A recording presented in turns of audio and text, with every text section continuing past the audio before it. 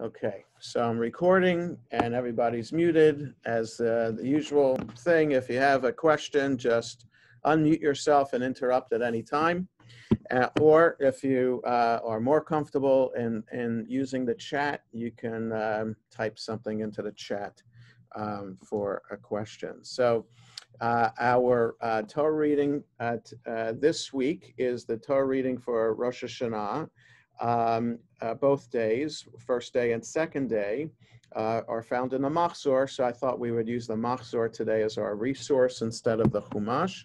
But the Torah reading is taken from Genesis 21 for the first day of Rosh Hashanah, and Genesis 22 for the second day. Various synagogues are doing different things for Zoom services, as I talked about in the High Holiday seminar a couple weeks ago. We have decided not to read Torah in any fashion, unlike what we do on Shabbat, where we just read a selection from the Chumash, not taking the Torah out at all and not reading from a scroll, but just reading from the Chumash. Where we decided not to do that, and we recognize that with a 2-hour-ish time frame that is reasonable for Zoom, we wanted to focus on one service that we could do like we normally do, and that's why it'll essentially be Musaf that we will be doing in the morning. So we'll miss out on hearing the Torah reading and the special trup, the special tune for reading Torah for the high holidays, which is different from Shabbat and weekday and holiday tune. So we'll miss that and miss the themes that come out of the Torah readings too. So that's that we have this opportunity today then to talk about the Torah portion. Hi, Manny. We're using the Machzor as our guide today, Manny, for the Torah readings. One more person is joining. Rita Rubenstein is coming on. Hi, Rita. We're using the Machzor today for the Torah readings because that's the Shabbat Torah reading this week. So is Rosh Hashanah Torah reading. So if you happen to have one handy, that's good. So the idea is, before we even get into the Torah reading from Genesis 21, the first,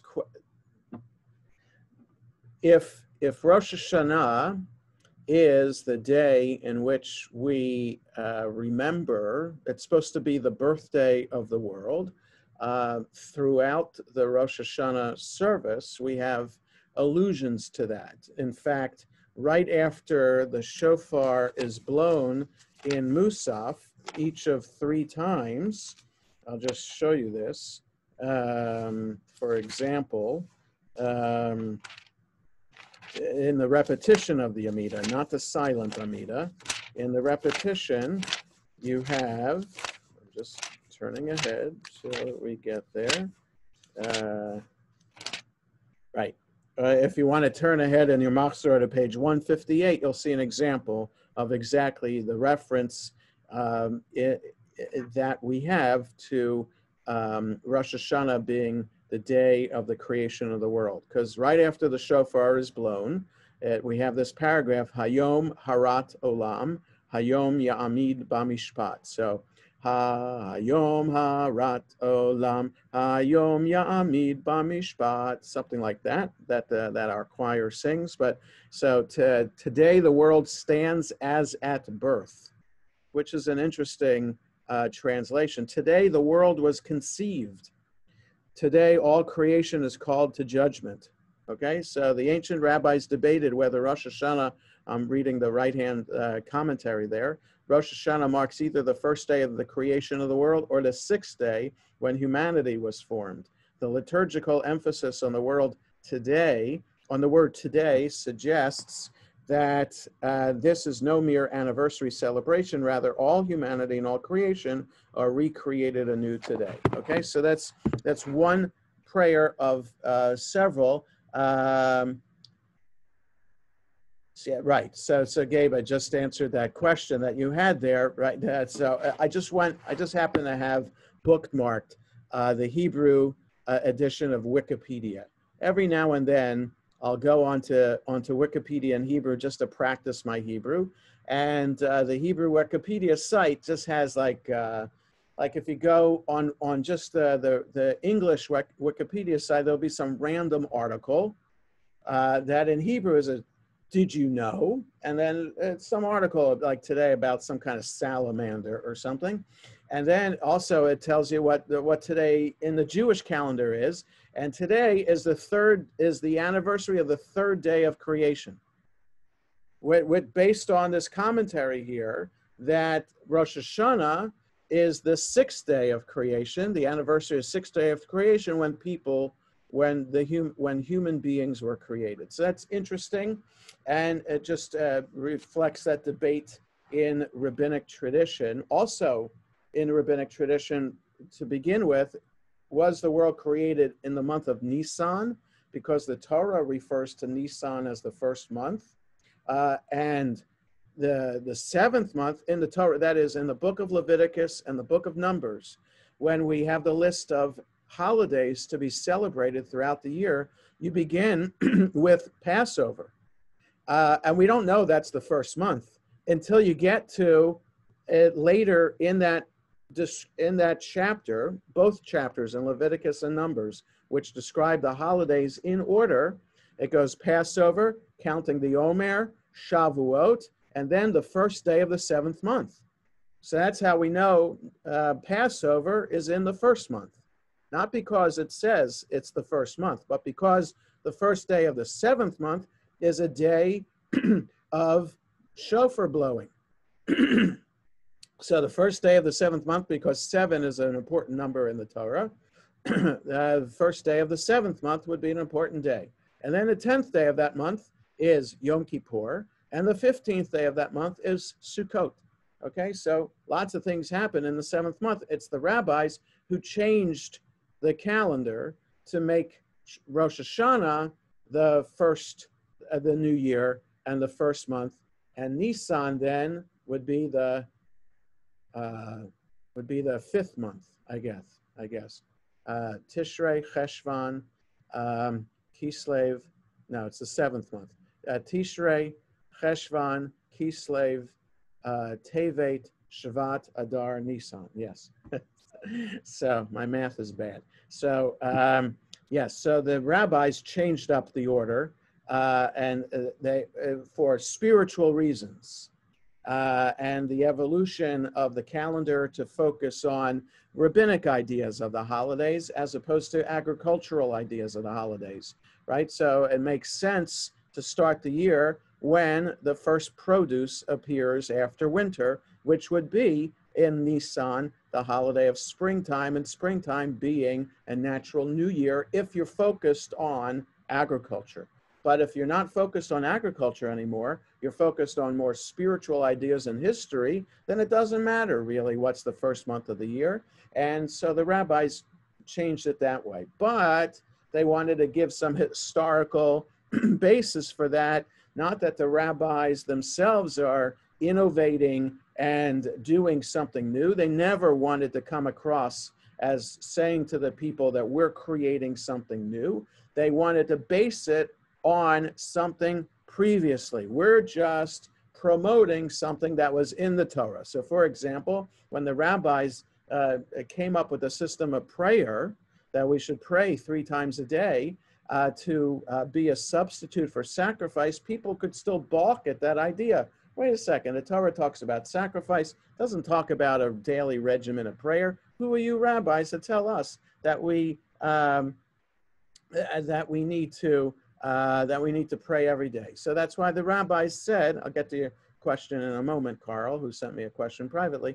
That's why the rabbi said, oh, no, we're praying because Abraham set up the morning service, Isaac set up the afternoon service, and Jacob set up the evening service. So when we're praying, we're reconnecting with our patriarchs. So that's what the rabbis would do if they innovate and come up with a new idea.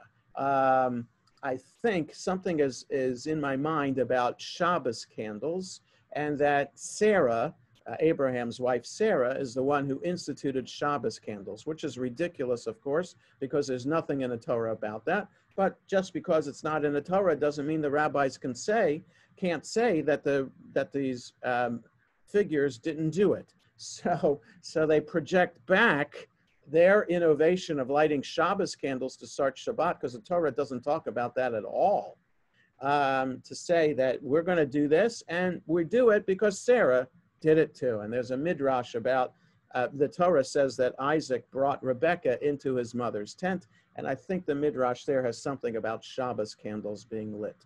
So how can the world be judged if it was just created? No. What we're being judged today on the anniversary of creation. Okay, so that's what it is, Carl. So that's the English tries to do that, and that's we are judged today because humanity was created today. Therefore, every year since, on every Rosh Hashanah, we're judged for our actions. That's how that works. Okay. So with all of that focus on creation, we would think then, what should be the Torah reading for the first day of Rosh Hashanah? If the rabbis say that the Rosh Hashanah is the creation, the anniversary of the creation of the world, wouldn't we think that we read the first chapter of Genesis on Rosh Hashanah, which is the creation of the universe? So the question is, why? Why don't we read that? Yes, Jan, unmute yourself. Just a thought.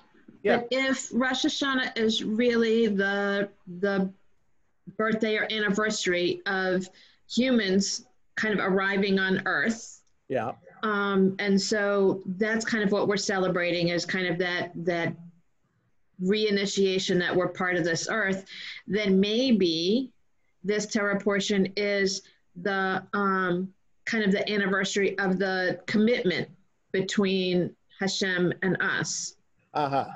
Okay, so that's a good idea. So if it's right, so if it's about the creation of humankind, which according to the Wikipedia page, that Rosh Hashanah is not the anniversary of the first day of creation, but rather the sixth day of creation when Adam and Eve were created, then yes, the relationship between man and human beings. So then I would just argue, why not read chapter 3 of Genesis about Adam and Eve in the Garden of Eden and how they didn't listen to God and ate of the fruit of the tree that they weren't supposed to eat, and being banished from the Garden of Eden. That could have been a good story about the consequence of our actions. Or it could be Noah and the ark and God setting up the rainbow in the sky to kind of promote the covenant between God and humanity, that humanity would never be destroyed again. Yeah, Jan, unmute yourself again. So if we look at the creation of humans as being like a plus sign on God's side, right? Yeah. Then Adam and Eve eating the apple, that's a negative for the humans. All the folks needing, like Noah and the ark, is because folks had kind of gone astray.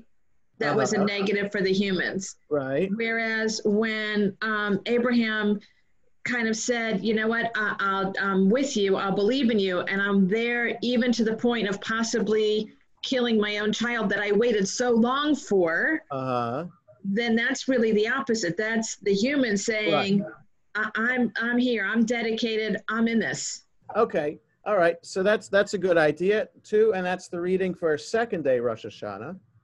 So is the story of Abraham and Isaac, and Abraham taking Isaac to the mountain to offer him up there in what is known as the Akedah, because in that portion, Abraham is told to bind or tie up Isaac. So that word for binding or tying up is Akedah, the act of binding or tying. So that story is always called the Akedah story, but not the first day of Rosh Hashanah. So the first day, you could argue, leads into the second day, and really it's the second day Rosh Hashanah story that is the story of Rosh Hashanah, and that could be ultimate faith in God. No matter what's happening to us in our lives, we put our trust in God, so that could be. But still, we're left with why the first day Rosh Hashanah is this Torah reading, and it doesn't. And both days of Rosh Hashanah don't need to have the same. In other words, one doesn't need to lead in to the other. So, first day of Pesach, second day of Pesach are two very different Torah readings. They don't follow from one after the other. First day Passover Torah reading is the beginning of the Exodus story. The second day of Passover is the list of holidays from Leviticus. The seventh day of Passover is the Exodus story of the Exodus and the Song of the Sea. And the eighth day of Passover is from Deuteronomy. Now you can argue Passover is meant to be a 7-day holiday, and so it's only one day Yom Tov in the beginning, one day Yom Tov in the end. Therefore, first day Yom Tov, first day Yom Tov, seventh day Yom Tov do follow each other in the Torah. So the second day and the eighth day are just outside of Israel, and those are extra readings. So you could argue then that the rabbis do want to have the readings to be consecutive. So still we're left with this idea. The story, yes, Howard, I'm sorry, go ahead. So I think that this, with the birth of Isaac, is actually the birth of the Hebrew nation. Okay. That this is a rebirth of a reboot, if you will, of the original creation. Okay, so that, yes, and that's based on the promise that God gave to Abraham and Sarah that they would be parents of a great nation. I'm making it egalitarian because in the Torah, God spoke to Abraham, but I'm assuming Abraham shared that with Sarah. So to make it egalitarian, God spoke to Abraham and Sarah to promise them that they would be parents of a great nation.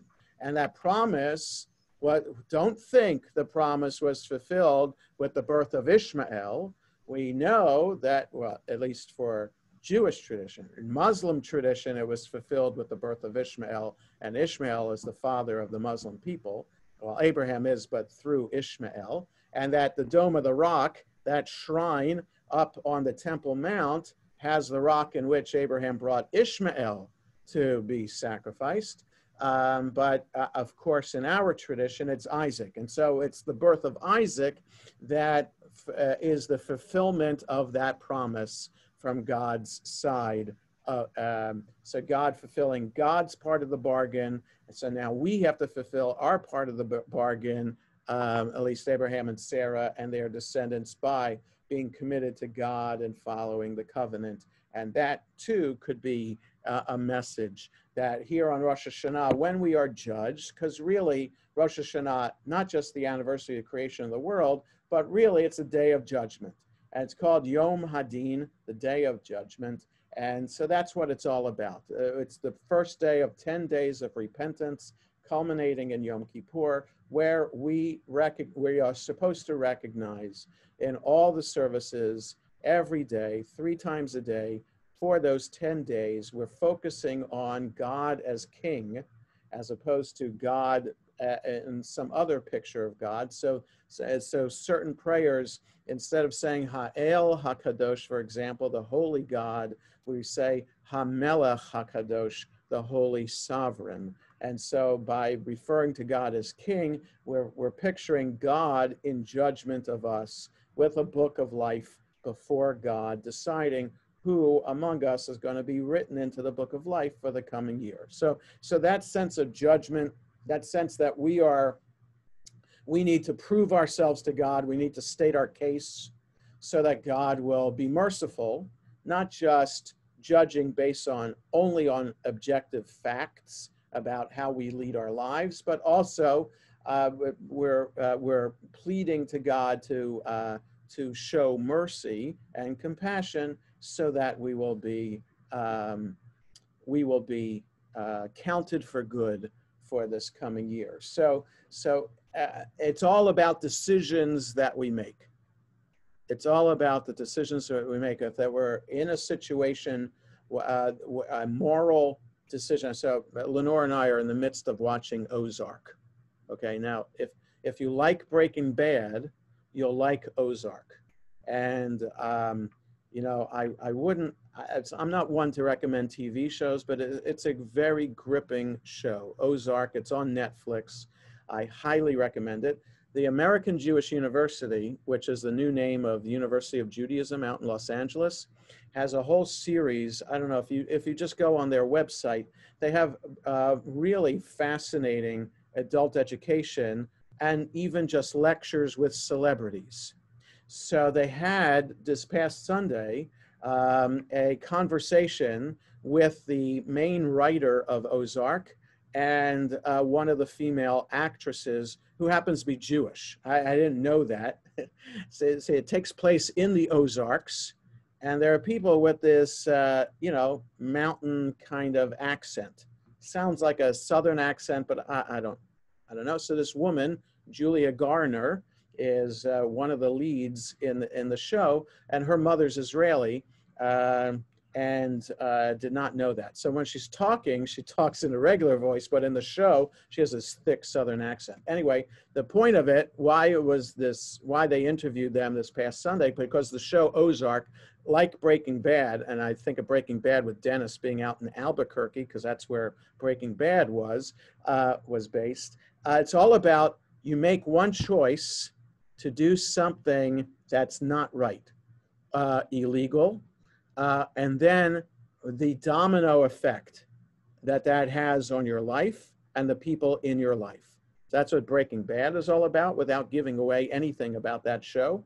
But that's what Ozark is about too, and it's done brilliantly. The writing is really good, and there's always a twist. Every episode, there's always something a little bit more that the main characters are doing that gets them down the slope of evil, that makes it very difficult for them to climb back up to good. So I highly recommend watching Ozark. It's a little bit graphic in the violence sometimes, and language as well. But if you can get beyond that, really, the acting is really good, and the writing is really good too. So it's all about, so that tangent about Ozark is all about choices that we make in life, and how we deal with the choice, right? So the first day Rosh Hashanah Torah reading is about God remembering. So I'm gonna sing it, just so we get that sense of, oh yeah, that's what the Torah reading sounds like, that we're not going to hear this here. V'Adonai. So I'm on page 100. I'm sorry, page 100 in the Machzor, and it's chapter 21 of the book of Genesis. V'Adonai pakadet Sarah kasher amar vayas Adonai L'Sarah kasher diber. Adonai took note of Sarah as promised, and Adonai did for Sarah what had been announced, namely that she was going to give birth to a boy in a year's time. So Sarah conceived and bore a son to Abraham in his old age, at the set time of which God had spoken. 1 year from when, we have to remember a couple chapters back, when the angels appeared to Abraham and Sarah, telling them that they were going to give birth. And Sarah starts laughing, hence the boy's name Isaac, in Hebrew Yitzchak, he laughed. Okay, so that's why he has that name, because Sarah laughed. Really? That old man is going to get me pregnant? And right, that's what she laughs about. And God changes the wording of that. And so it tells Abraham what Sarah said, but not exactly that God doesn't tell Abraham that Sarah said, you're an old man. He changes, look back in the story, and from that we get the idea that white lies for the sake of shalom bayit, peace in the house, is okay. Because if God could lie, then how much more so we're allowed to lie. So it's a fascinating idea from the rabbis based in the Torah, from a careful reading, but you don't have to look, you just have to remember what Sarah said, and then what God said Sarah said. It's clear, it's different. God isn't telling Abraham exactly what Sarah said. So the idea of a white lie for Shalom Bayit, an important idea. So that even that's an ethical slippery slope, a white lie in your home in order to maintain peace in the family. Fascinating idea. Anyway, so the three angels tell them they're going to have a baby. Then 2 angels go on. From there, we get the idea that angels come on earth for a specific mission. So one angel of the 3, his specific mission was to tell them of the impending birth. The other 2 go on to Sodom and Gomorrah to meet up with Abraham's nephew Lot to tell them about the impending destruction of Sodom and Gomorrah, and then to save Lot and his family from those cities. So then we get here. Now, you would think also in that that God tells Abraham of the plan to annihilate Sodom and Gomorrah, and Abraham argues with God about that. So you would think that could be a good reading also for Rosh Hashanah. Why not? Just as Abraham argues with God for the sake of righteous people and for social justice, that could be a good reading for us too. But no, it's here. The reading is all about family.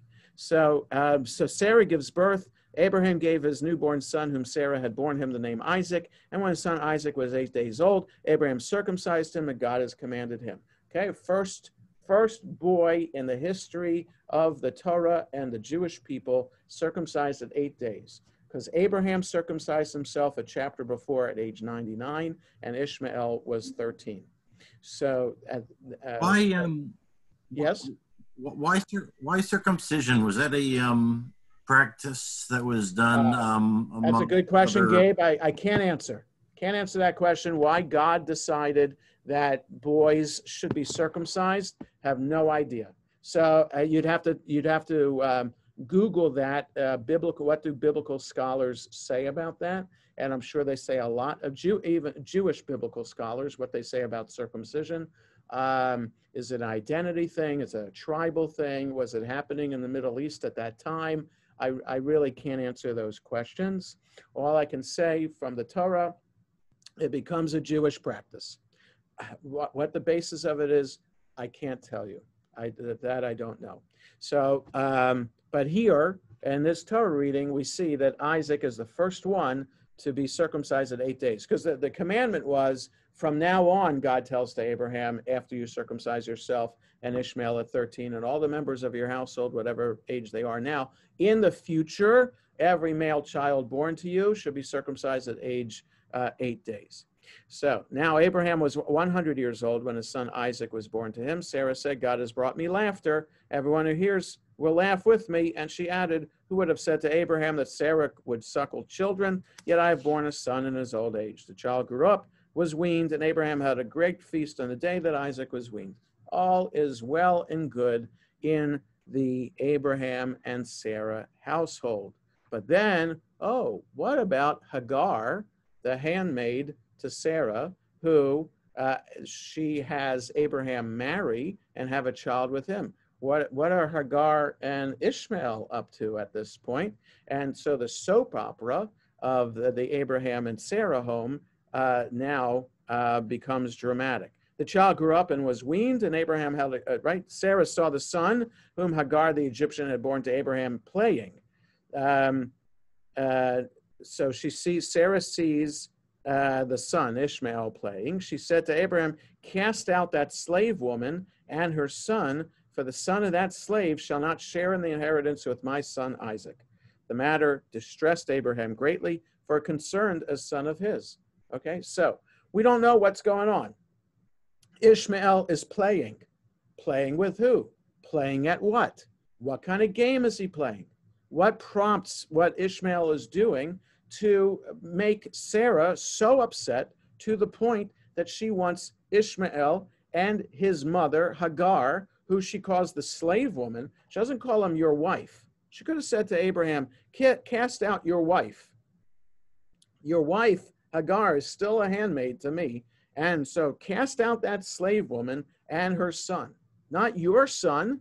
She could have said your son to make it even harder for Abraham to do this. Her son. So Sarah doesn't even recognize that it's Abraham's son. So the Midrash tackles these questions that perhaps Ishmael was playing some strange kind of, perhaps even kind of sexual kind of game with Isaac, which is kind of bizarre, but that's what the rabbis are coming up with as one idea. Yes, so Gabe, I'm just answering your question to that. It's all in the Midrash. Whether there's support for that, in quotes, support, it's all Midrash. We don't know. If you only want to read the text, this is all we have. The Midrash has something else completely. No, it doesn't have something else completely. It fills in the gaps for us to, based on the rabbinic idea of who these characters are and the image that the rabbis want us to have long-lasting of these people. So for the rabbis, Ishmael's a bad guy, Isaac's a good guy. So they have to make whatever Ishmael does into a bad thing or a questionable thing. So that here in the text, Ishmael's playing. He's 13 years old. Okay, maybe he's a little too old to play. You could think, maybe he's on his Xbox all day, right? That kind of thing. Or maybe he's out in the field, I don't know, practicing bow and arrow. Whatever, playing, whatever playing means. But it's in the Hebrew, metzachek. It's the same word. It's the same word for the name Yitzchak. She sees him metzachek. What does that mean? So the rabbis play on the word metzachek. We know that Isaac and Rebekah later on are metzachek. That Avimelech, the king of Gerar, sees Isaac and Rebekah metzachek. That is understood in context as a sexual thing, like the public display of affection. That's the metzachek that they're doing there. It's mesachek with a sin. So in Hebrew, the letter sin, not the samach, the round samach, but the letter shin, but with the dot on the left side to make it a sin. Mesachek, the sin and the samach, the sin and the tzadi often are interchangeable. So they could mean the similar things. So if Isaac and Rebekah later on are mesachek, and here Ishmael is metzachek, that also is a hint for the rabbis to come up with a midrash. Oh, the kind of playing that he's doing could be that kind of amorous, kind of sexual kind of playing. So that it's all midrash about that. Whatever it is, she wants them out of the house, and Abraham says, with God's urging, because but God said to Abraham, page 101, do not be distressed over the boy or your slave. Whatever Sarah tells you, do as she says, for it's through Isaac that offspring shall be continued for you. Okay, so according to the story, God gets involved here. And so Abraham can be guilt-free. If God wasn't involved and Abraham just followed what Sarah wanted him to do, then we would think, why is Abraham doing that? Why doesn't he stand up for Hagar, his wife, and Ishmael, his son? Why does Abraham accede to Sarah's wishes? But here, with God being inserted in the story, was the story originally written this way, with God being involved? Was it after the fact put in so that we can understand that this was the decision that had to be made, because we are descendants of Abraham, Isaac, and Jacob, not Abraham, Ishmael, and Jacob? So to maintain those three patriarchs, we're going to do everything we can to ensure that Isaac is the one who is the focus and not Ishmael. So all these are questions is the Midrash Genesis Rabbah. That's one of them. Yes, you can find some of the stories in Genesis Rabbah. Most of them would be in there. There's also Tanhuma is a collection. There's also Pirkei de Rabbi Eliezer is another collection. And then there are random midrashim that are found in the Talmud. So if you just Google midrash on Abraham kicking out Hagar and Ishmael, you'll come up with a number of things. Or if you go in Sefaria, the website Sefaria, which is a great free website, and look at this verse, just go on into Bible, Torah, Genesis 21, and then verse 9. Then if you highlight that, it comes up with all the other sources in Jewish literature that are related to this verse. Some of them are only in Hebrew, but some of them are in English translations. That's another way to see what the rabbis had to say about this verse, and it tells you what, where in Jewish literature you find this, in traditional rabbinic literature. With God being involved, then Abraham can be guilt-free about kicking Hagar and Ishmael out. But again, it gets to the idea of decisions that we're faced with in life. What are the competing factors and forces that are involved in causing us to make a decision? What do we have in one hand that outweighs the other hand in making a decision? My love for my wife, Sarah, my love for my newborn son, Isaac, is that stronger than my love for Hagar and Ishmael? Do I want a peace in the house? Do I want conflict in the house? Do I follow God? God says to kick him out. That's the ultimate thing, that God knows best. That's what the story has too. So these decisions, so that what the Torah is telling us is that we should wait for guidance from God, or make our decisions based on our understanding of Jewish values. That's how we should be making decisions today. So I do want to get to the reading for the second day of Rosh Hashanah and spend a little time on that, just a little. But let me. Okay, so I just want to read something from the commentary on page 100 on the right-hand side about why, what the editors of our Machzor say is the reason for reading this today. The second paragraph, the rabbis may have wanted to stress the continuity of the Jewish people, the birth of a second Jewish generation after the founding generation of Abraham and Sarah. So that could be a theme for Rosh Hashanah too, a new year, another year in which the Jewish people are still alive in the world. The Torah does not present us with an idealized, heroic family, but rather offers us a domestic scene with clashing personalities and motives that can be variously interpreted as selfless or selfish.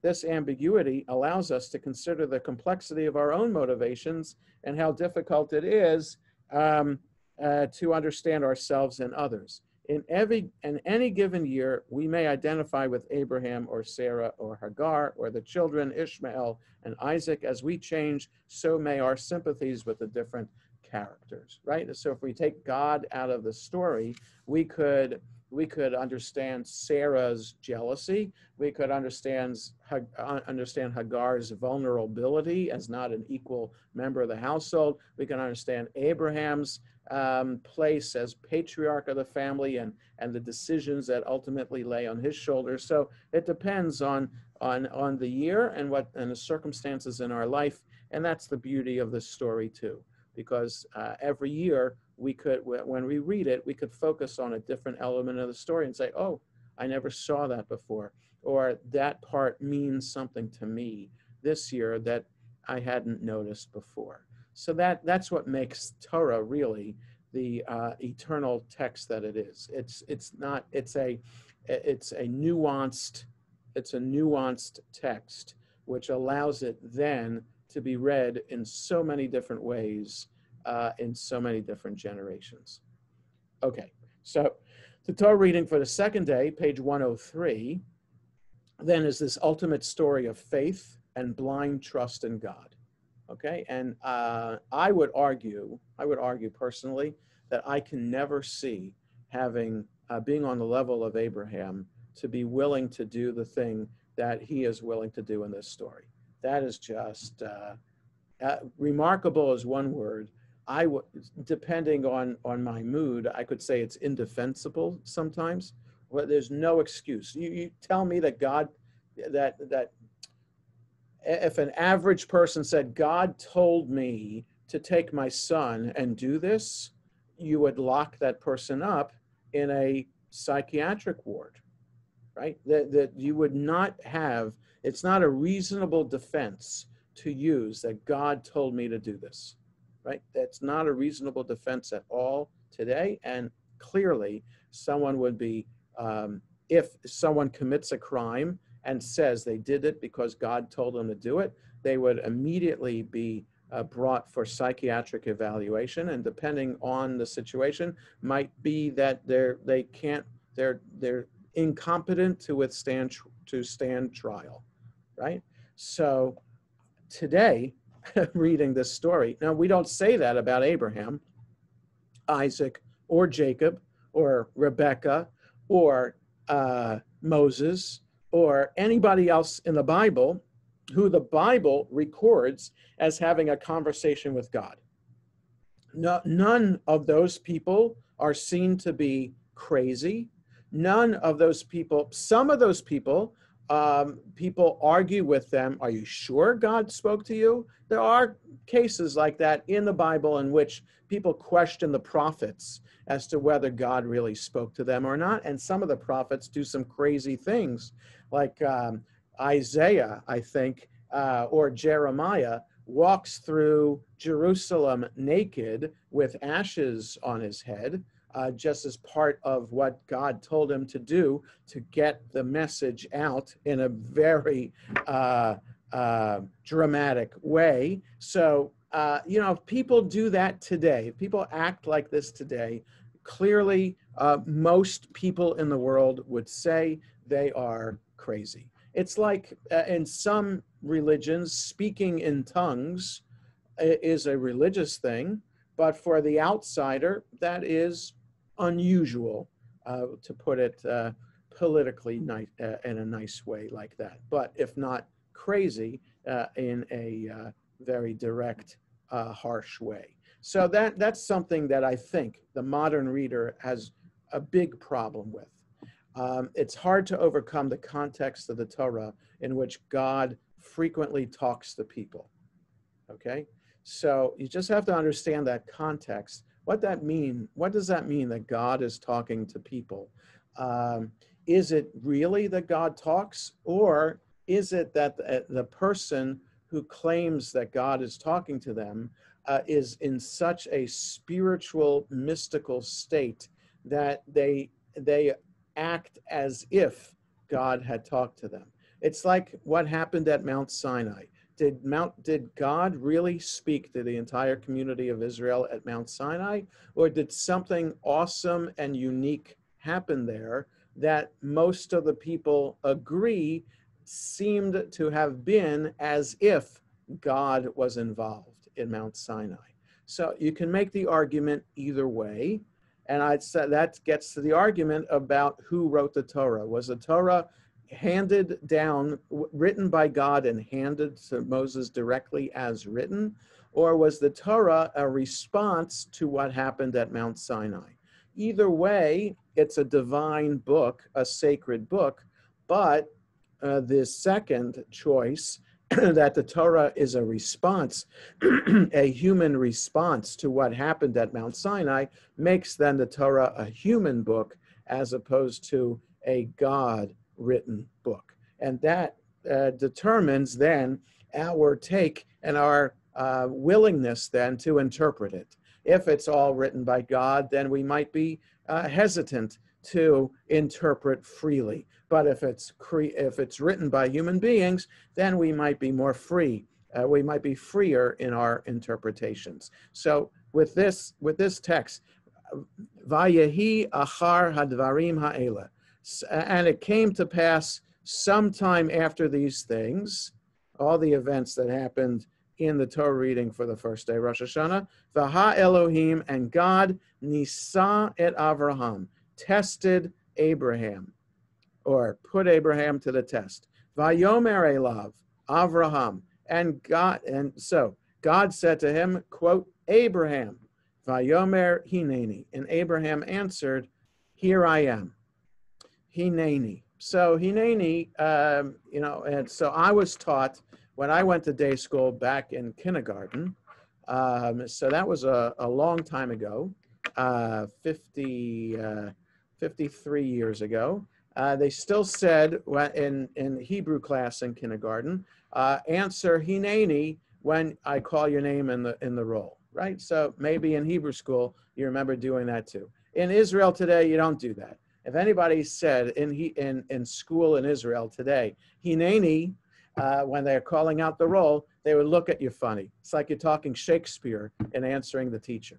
So it's not done anymore. It's an old-fashioned way of talking, but it used to be the way of talking for centuries. So hineni comes from here, and the prayer that the cantor recites before Musaf on Rosh Hashanah and Yom Kippur is the Hineni prayer. So Hineni or Hineni, it's just the vowel under the first nun.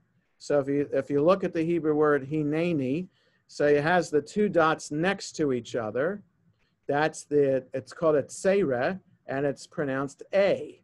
Okay, and it also has a vertical line. That vertical line tells you that's the syllable that's emphasized. So in other words, we don't pronounce the word Hineni or Hineni, because the vertical line is there. In the second syllable, it's Hineni.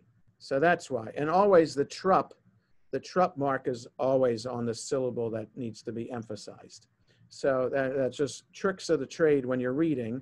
Our machzor and sidurim that we use, if a word has a vertical line next to a vowel, no. The default is if a word doesn't have a vertical line, the last syllable is emphasized.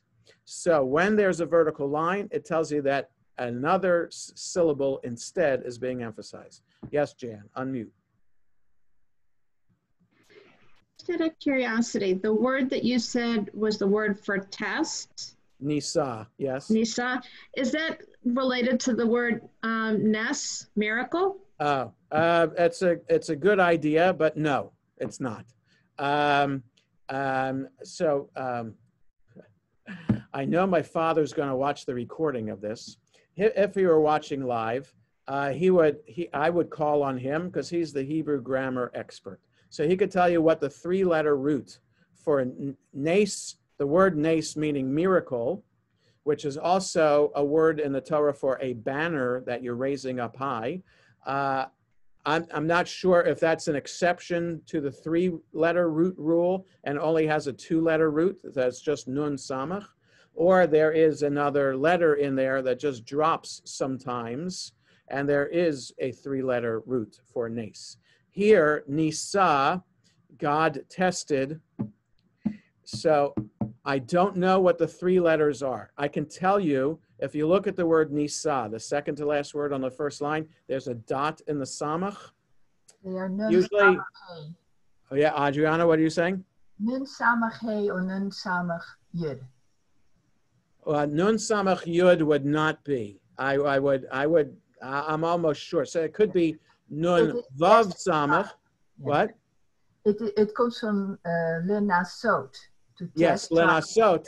Yes. So it most likely would be nun samach he as the three-letter root. But again, I don't have the time to look at a Hebrew dictionary on my shelf now to get the answer to this. But there is, so it's not the same word as nes, meaning miracle. It's a different word. But the dot in the samach is a hint that there's a letter or something that fell out.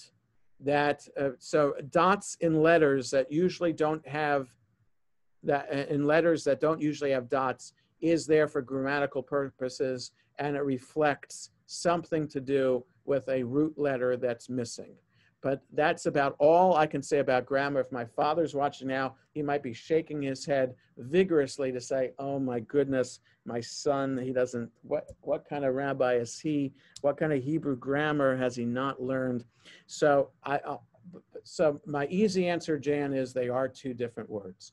The grammatical answer, maybe, maybe my father could give you a long lecture to tell you what that is.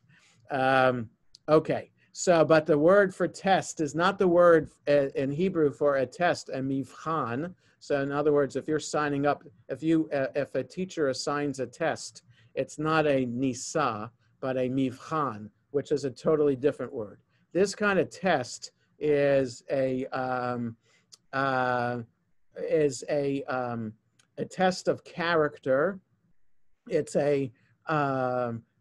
it's an understanding of what you're made of, as opposed to a physical paper test that you're taking, like the SATs or the LSATs or the MCATs, you know. So that's a different kind of test. So after these things, God tested Abraham. God says to him, Abraham, and Abraham answers, here I am. So who says that it's a test? It's the narrator of our story who says it's a test. It's not God who's saying it's a test.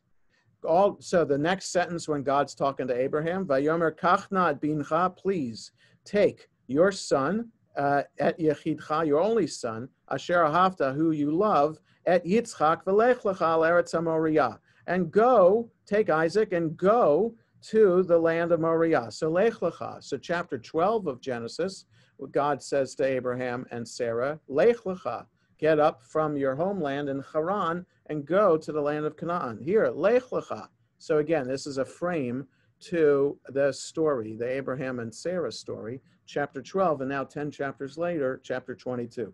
Go el eretz Moriah, to the land of Moriah, v'ha'alehu sham le'olah, and offer him up there as an offering, al achad heharim. Now, olah, if we base this on olah in the book of Leviticus, then it's a particular kind of sacrifice. It's a burnt offering. So we don't know. Some scholars suggest if we use olah here, like olah in Leviticus, then it's a burnt offering. But is this a different kind? Is it right to compare this word olah here in Genesis to olah in Leviticus? Biblical scholars argue that, because some biblical scholars say the author of this story is a different author than the author of the book of Leviticus. So that could be that Hebrew word has a different meaning in Leviticus than it means here. So just leave it more simply as offer him up there as an offering, al achad harim asher amar lecha, on one of the mountains that I'll tell you. So God doesn't say, I'm testing you, Abraham. God's telling Abraham exactly what to do. So the test, the fact that it's a test, is the narrator telling us about this. So who's the narrator? That's another question too that the Torah leaves unanswered for us, right? It's this, somebody is describing these events that happened.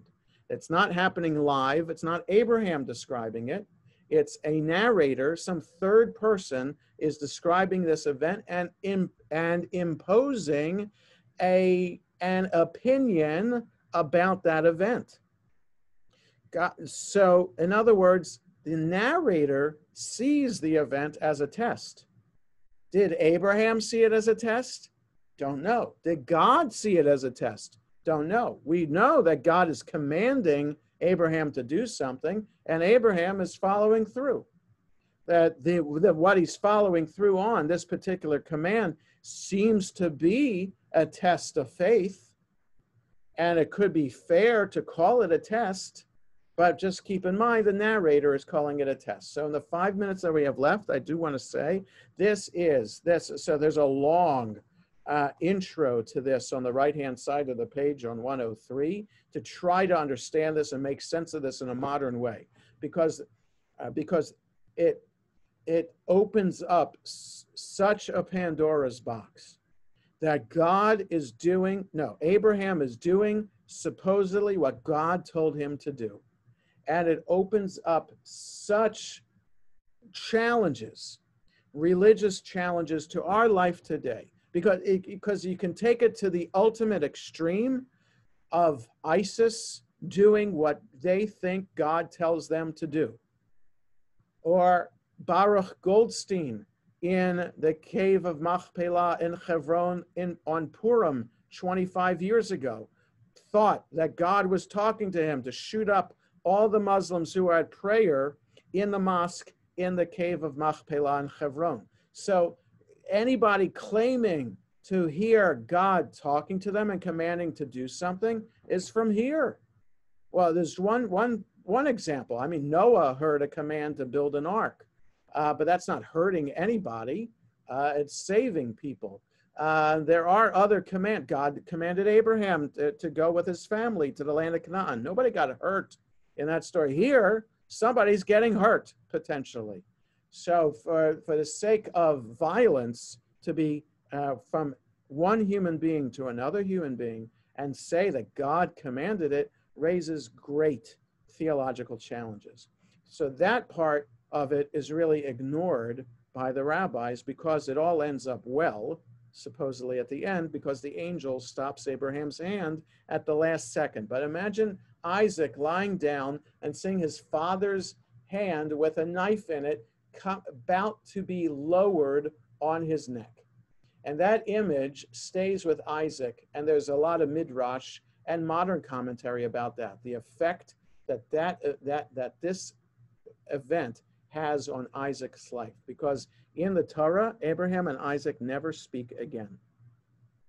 After that event, they go their separate ways and they do not speak to each other. The Torah does not record any more conversation between Abraham and Isaac. So the fact about decisions that we make in our life based on the first day Torah reading and here in the second day Torah reading, the decision that Abraham makes, what he thinks is doing right because God is telling him to do that, what that impact is on his child that he waited 100 years to have, and what it has done to him, unbelievable. Some say there's even a midrash that Abraham actually did lower the knife, and the miracle is that Isaac was brought back to life.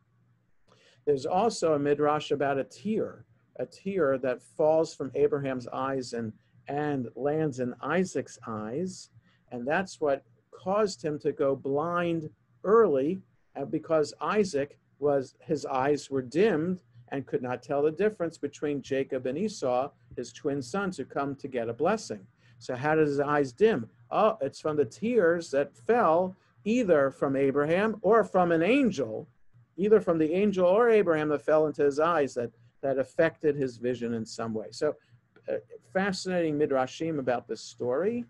And the idea that Isaac was brought back to life, that idea too in the Midrash also is related to Christian thought as well, that the Jesus story is not new, right? It's a reminder. Jesus's resurrection is a reminder of Isaac's resurrection. So there is that as well. I'm not making that up. I'm just telling you that's in the Midrash there, that Isaac being brought back to life leads to that. So Elizabeth, you have a question? We'll end with that for today.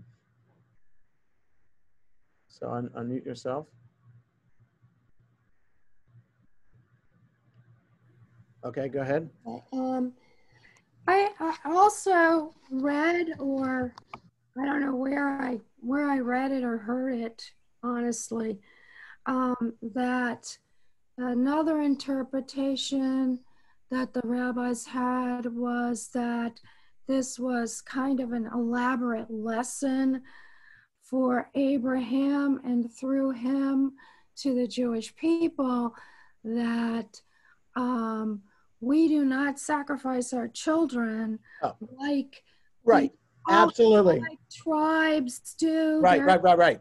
Yes, so there is absolutely yes, Elizabeth, that's there too, absolutely. And yes, there's some rabbis who say that's the lesson of the story, that we're totally opposed to child sacrifice.